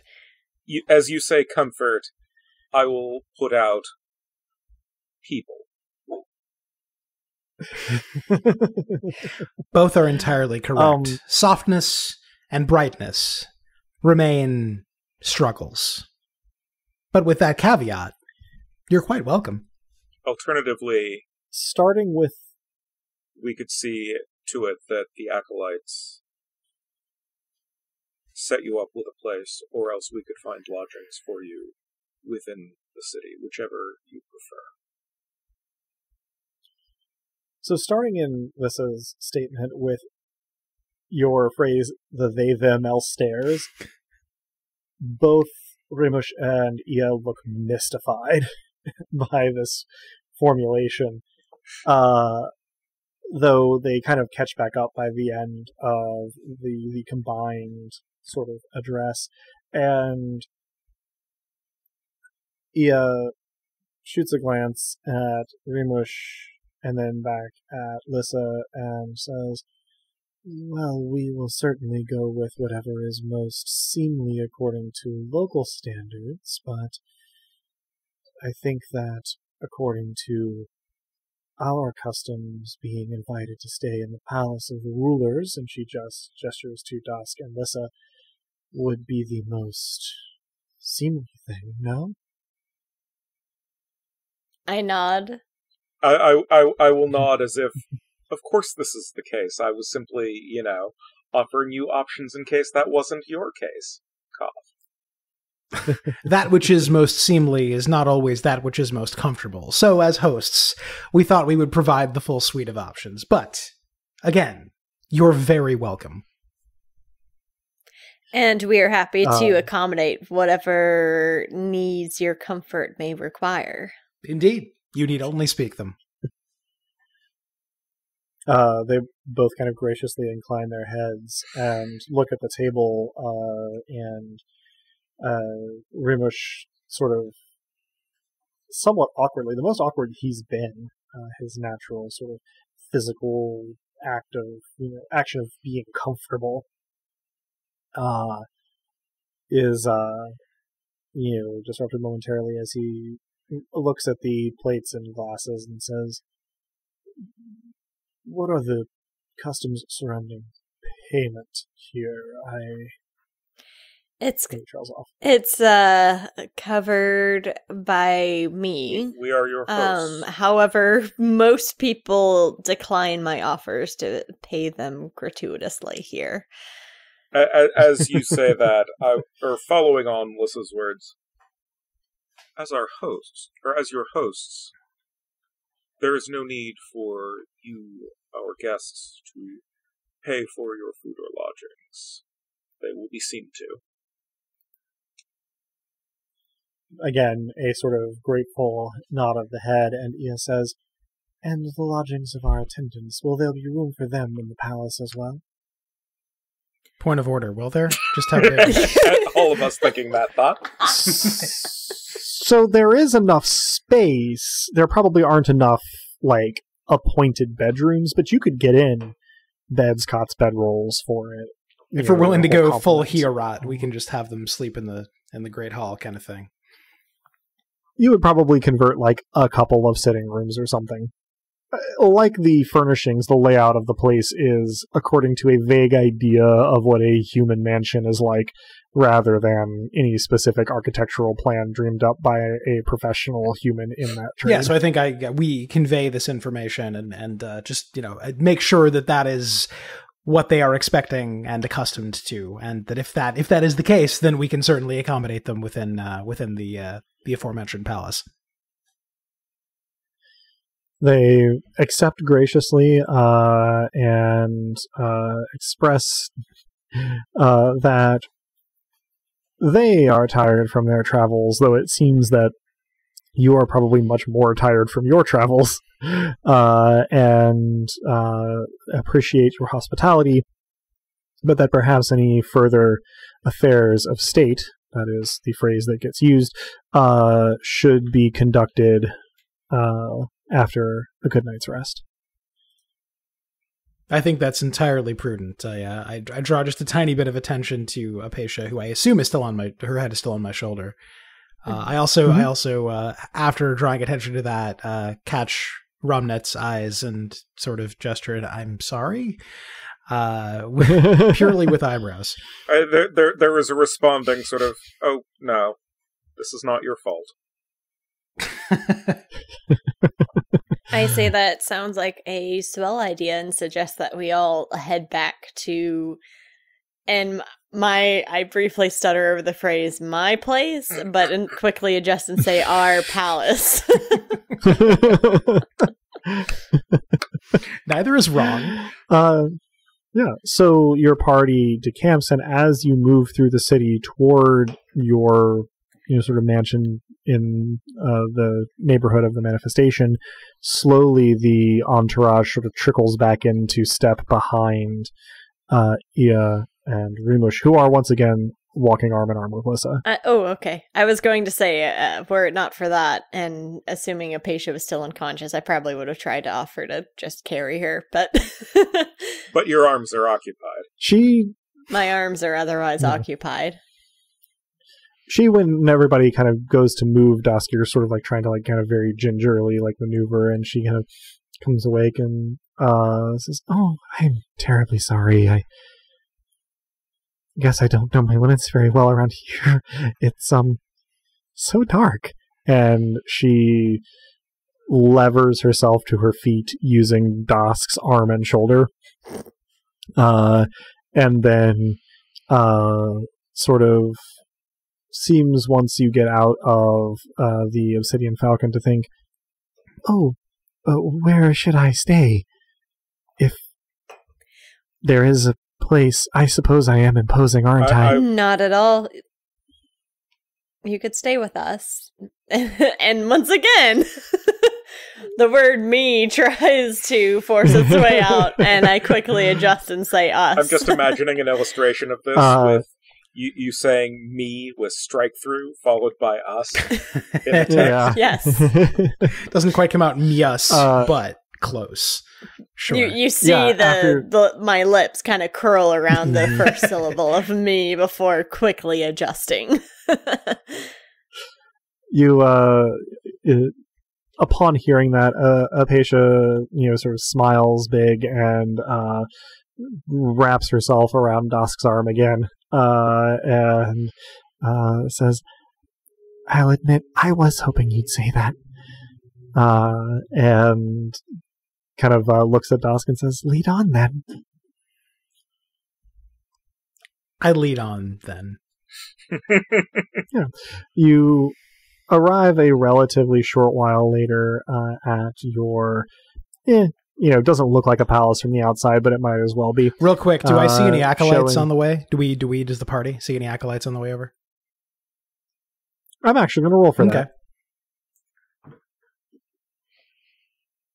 You do not. Oh, okay. So you arrive, you sort of push the doors open and show them in, and the attendants are all very sort of quiet in the back, but almost as soon as everybody is in, as you are about to close the door behind you, you see an acolyte has arrived to stand on the steps of the mansion and bows when you look at him. Timothy! I was much better about maintaining the them for acolytes before you named them Timothy.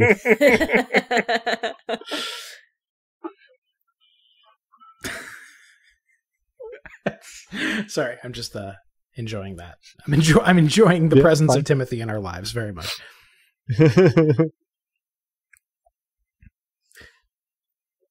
So yeah, you start to get everyone settled in. It is a bit of a production. It's not too bad, though. Paisha, for her part, sort of falls asleep on the first sofa that she's sat down on and seems to be fine there. And Rimush are relatively easygoing with respect to their accommodations. A little bit reserved even compared to how they have been, just sort of observing everything and seeming to catalog it. The attendants are almost unnervingly quiet and subservient as you sort of get them all settled as well. And as the last of the arrangements are made, he approaches Lyssa specifically to ask, "This may be a question that seems obvious to a resident of this place, but how do you tell when it's morning and evening?" I wish I had a good answer for you, my Lady Ia, but it's something that I am still getting used to myself. She looks thoughtful and a little bit distant at that, and then she kind of shakes her head a little bit and says, "Please, you may just call me Ia," and gives you a particularly warm smile and says, "I am afraid I must retire, but I hope we shall speak further tomorrow. This has been a very warm reception. I'll be honest, we were not sure how we would be received here, as there has been very little contact between our regions and much less our gods in the last few centuries, as far as we can ascertain, but could not have asked for better hosts." And, she sort of gives you one of those slight inclinations of the head, and then leans in very close and whispers as close to Lyssa's ear as she can get on tiptoe. "Tomorrow we must speak privately of the sea." And then gives you sort of like a small wave as she backs off and heads toward her room. Of course, Ia. And I smile at her, retreating back, and say, like you, I'm sure I miss... like you, I also miss the sun here. She glances very briefly back at you, but does not say anything as she enters the room she's been given for the night. Anything in particular before bed? Yes. Any other yeses there, or before we get into it? I guess point of order, Okay. point of logistics. At what point Sure. do we bid Ramnet adieu this evening? I assume he goes back to his own lodgings rather than I staying at the will palace. probably see you all to the Palace of Principalities. I'm going to say that I say goodnight to Ramnet on the steps of the Palace of The, Principalities. the then. Principalis, if you will. The Principalities, if you will, and I shall. How dare you? That's specifically for you, You've Adam. harmed the Hollyhock God. No, and I say thank you again, and I feel the need to say I'm sorry again. Things never seem to get any simpler. I will say, after I kiss him goodnight, we knew what we signed up for.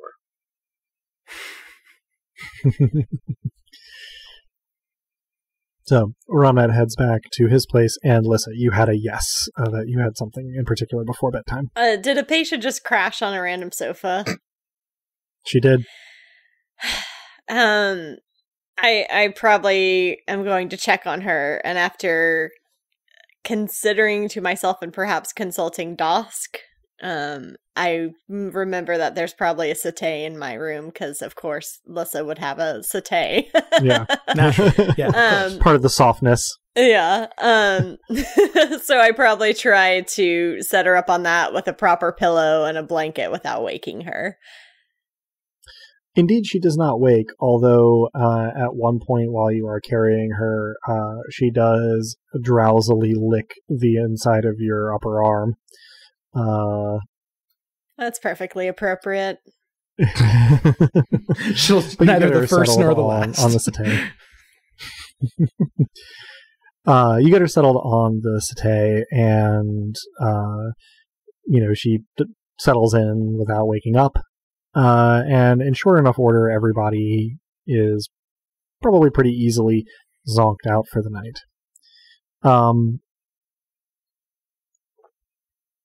Lyssa, you sleep through the night blissfully. I say the night, it's always dark. You sleep uninterrupted, dead asleep, borderline blissful.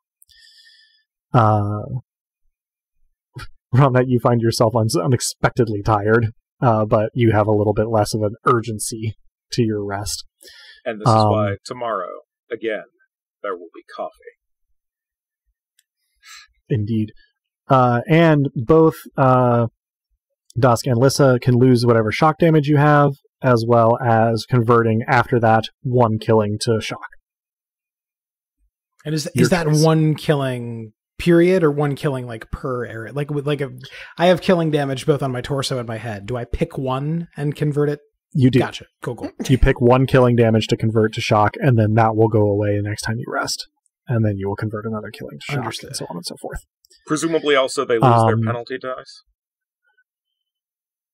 Yes, once they're awake, they will be fully rested and lose the penalty die I've been assessing for you. Dask. You dream of Uncle Melly. It's fragmentary and not especially vivid, but there's him and a nighttime sea with a storm rolling in. There's some pungent odor, and you wake up seemingly after just having closed your eyes, hearing Uncle Melly yell, "Damn it, boy," into this sea wind. It's not exactly like a panic that you wake up in, but he was just like loud enough in his shout that like you kind of spring awake. You try to sit up, but find that you cannot, because at some point while you were asleep, Apatia has come into your room and laid down not just in your bed, but on top of one of your arms with her head on your shoulder. She rolls partway down your arm as you sort of jerk awake. You also have no idea what quote-unquote time it is because, well, it never really changes in terms of lighting, but the manor is still quiet to all, immediate appearances.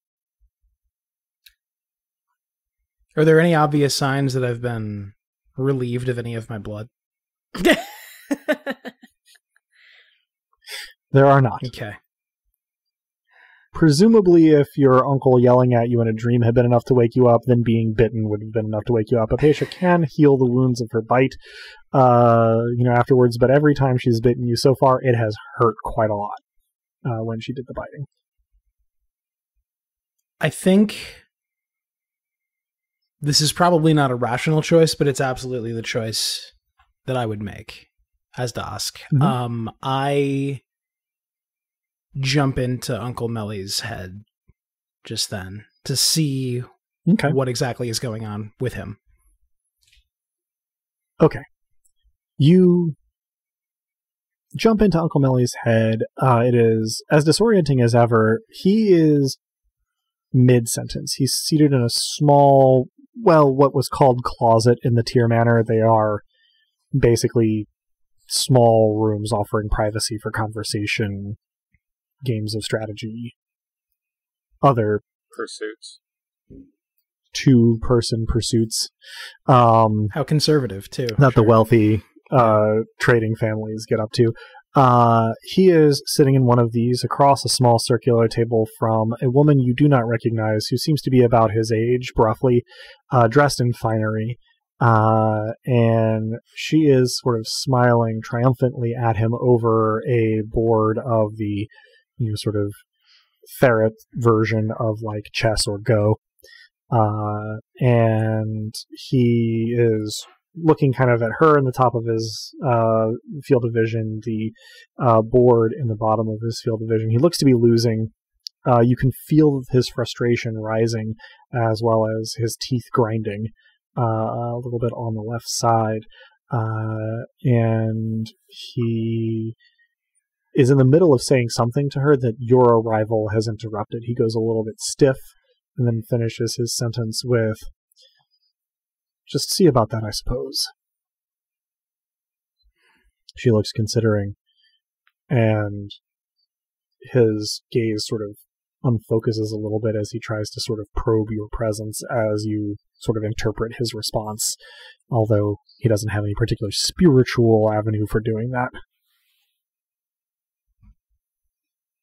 I suppose my first thought is to see if I can address her as him and say, "Something strange is about to occur. Please don't judge the man you're looking at." You can indeed use his mouth to say that.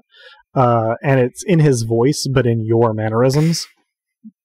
So it sounds odd even to his/your ears. And as you are saying it, you feel his hand against his forehead. And the woman cocks her head to one side and looks a little bit quizzical. This is going to sound strange. I'm sure it already sounds strange, but I had a dream that I'd disappointed you. Have I? Point of order, Adam. Does Dask recognize the woman to whom Uncle Melly is speaking? Okay. I sort of assumed you would have said if I had. It is not. Yeah. Okay. Yeah. I would have. Yeah. There is a very pregnant pause, and then Uncle Melly in his own voice looks down into the side and says, "Nephew, please take this the wrong way.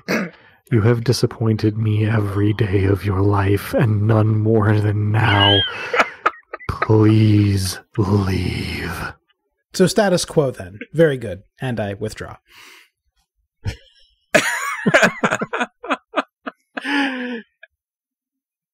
You come back to yourself to find that you are sitting up in bed with a little bit of a slick of sweat and Apatia sort of leaning up next to you, looking at you quizzically and kind of like stroking the back of your hand with one of her hands. And she, upon seeing your eyes kind of like flutter open, says, "Where did you go?"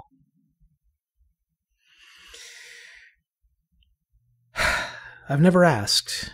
Can you enter other people, become them briefly? That's what I did. And, well, it seems that I'm as frustrating as ever to the only person who's ever really looked out for me.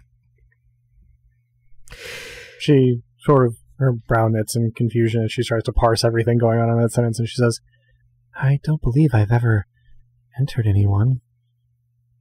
And then she kind of looks up and says, "Do you think you could do it with me?" I am entirely speechless for a moment. Not knowing how this works in character, I try it. I try jumping into Apatia's head. You feel vertiginous for a minute.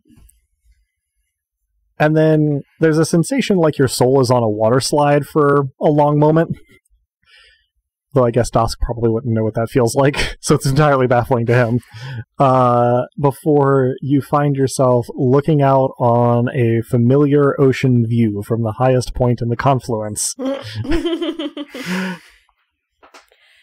You are standing next to an unfamiliar acolyte, and hearing Vruta's voice finish a sentence that ends with, "So I'm afraid I don't really have time for that right now." I blurt out, "If you had any doubt, you're still not crazy. It's still me. Hello."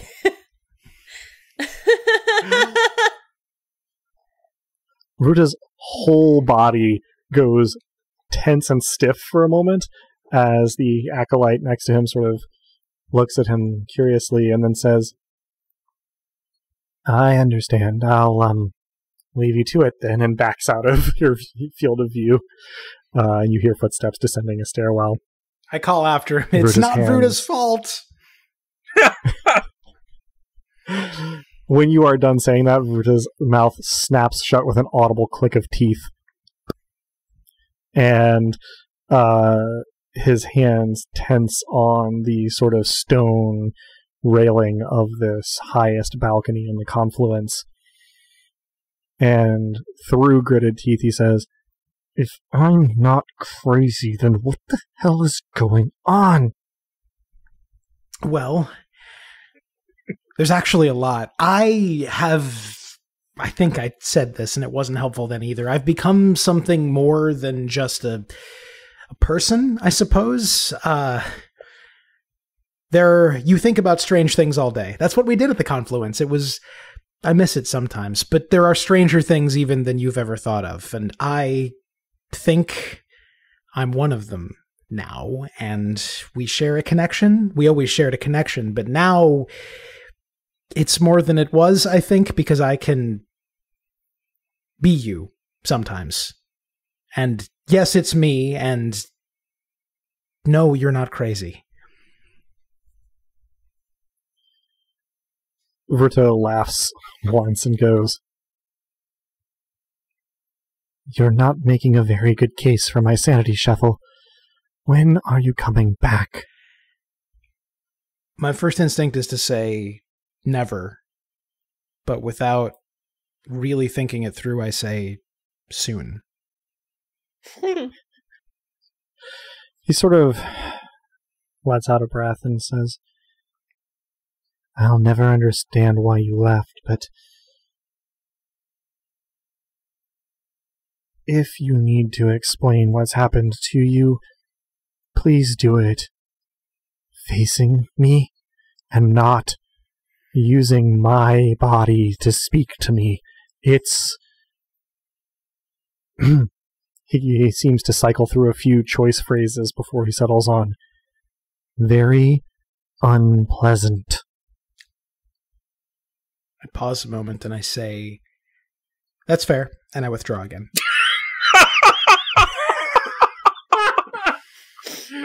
You withdraw again to Apatia, having sort of like laid you down on the bed and sitting to one side, kind of looking down at you. And when you open your eyes, she says, "I guess it didn't work." No, it didn't. It seems it's the same people every time. And, well, so that's not something you can do then.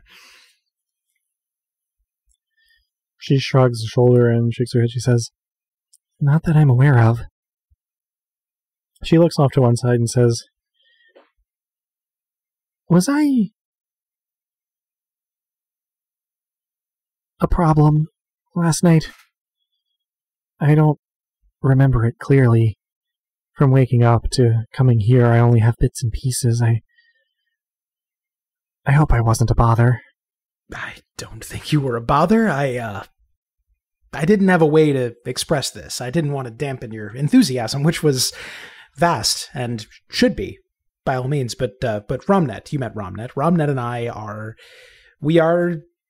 important to each other, and you are very enthusiastic and affectionate, and those are good qualities in a person.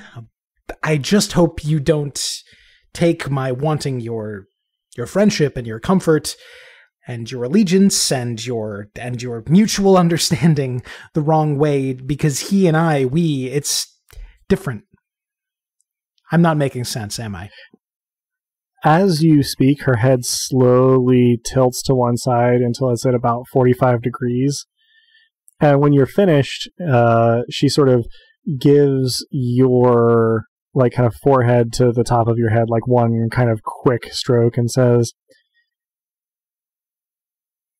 "I can tell that you are important to each other, even from what I remember of last night, but the last thing I would want to do is, well, make it seem that I had any problem with that. I'm not sure exactly what you were trying to say just now, but it's fine. I'm not offended." And she kind of pats you on the top of the head and stands up from the bed. I say that's a relief, I think. And thank you. And are you all right? Last night seemed unusual for you. She nods. She says, "I think it was the blood. It was unusual."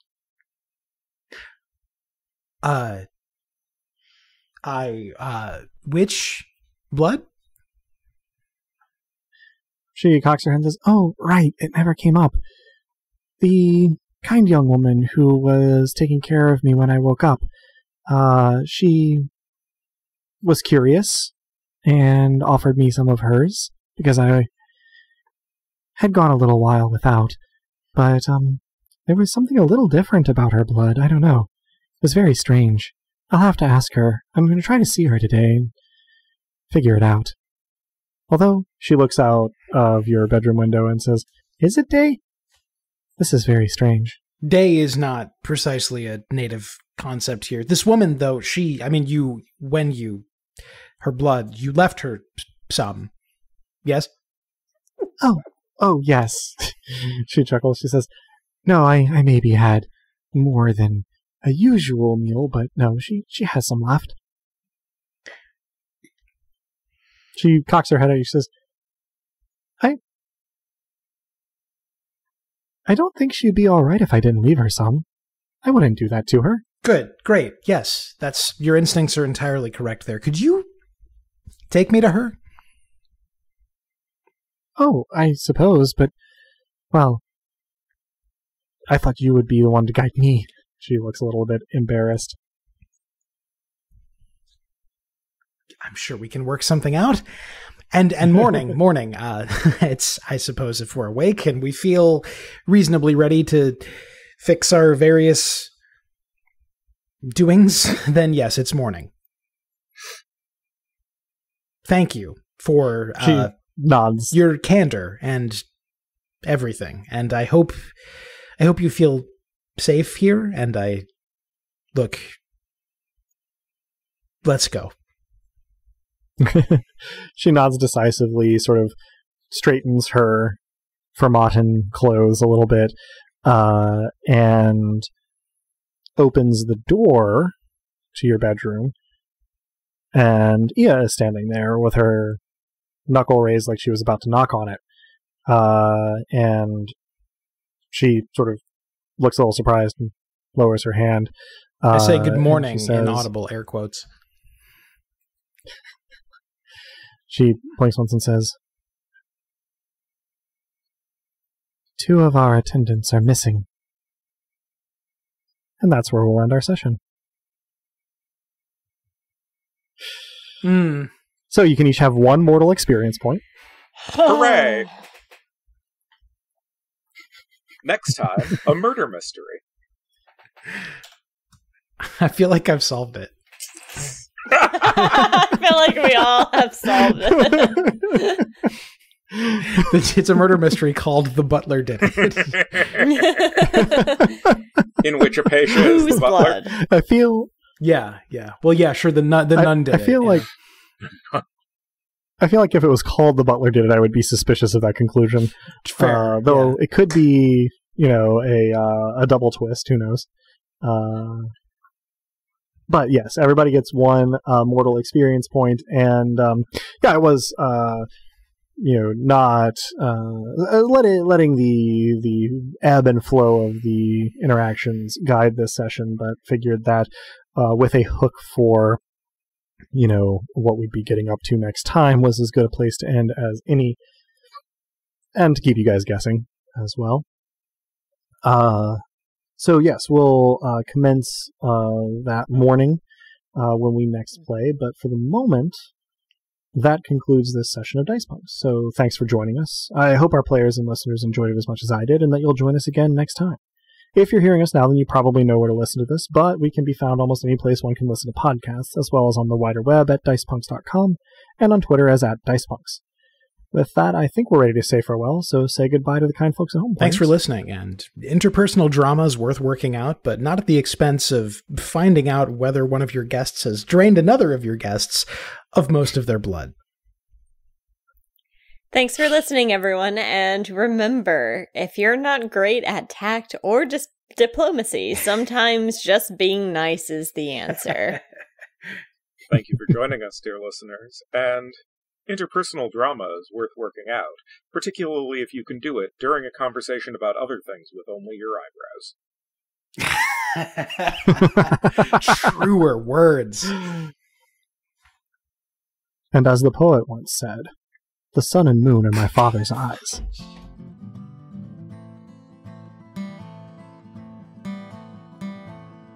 Thank you, dear listeners, for tuning in, and stick around through the admin stuff. There's a Dask fact waiting for you at the end of it. The songs in this episode, theme of the Dice Punks and its acoustic version, were written and recorded by the Regal of Nothing himself, Drew. Cover art is by Joanne, illustrious spook mistress of our Halloween one-shot. Site design and graphics for DicePunks.com are by Robin, the player behind Lyssa, the irrepressible Duchess of Fury. Rain and the one-roll engine it runs on were created by Greg Stolze, whose work can be found in a frankly astonishing number of cool places, but I'll point you toward gregstolze.com. Nobilis was created by Jenna Caterin Moran and can be found alongside much of her other really intriguing work, both in and outside of tabletop roleplaying at afarandsunlessland.wordpress.com. Links to both systems and authors can be found on the Punk Grimoire section of our website, dicepunks.com. Thanks so much for listening. If you liked what you heard, well, that's reward enough on its own, really, but if you're so inclined, you can help us out by rating and reviewing us wherever you listen to us, telling your friends who you think would like us to give us a listen, or even by heading over to our Patreon at patreon.com/dicepunks. We have fun rewards available to backers, including a patron-only Discord and access to the Dice Peaks After Show for episodes 1 and following. Regardless, we hope you'll tune in again, and until then, remember, subtlety is for cowards.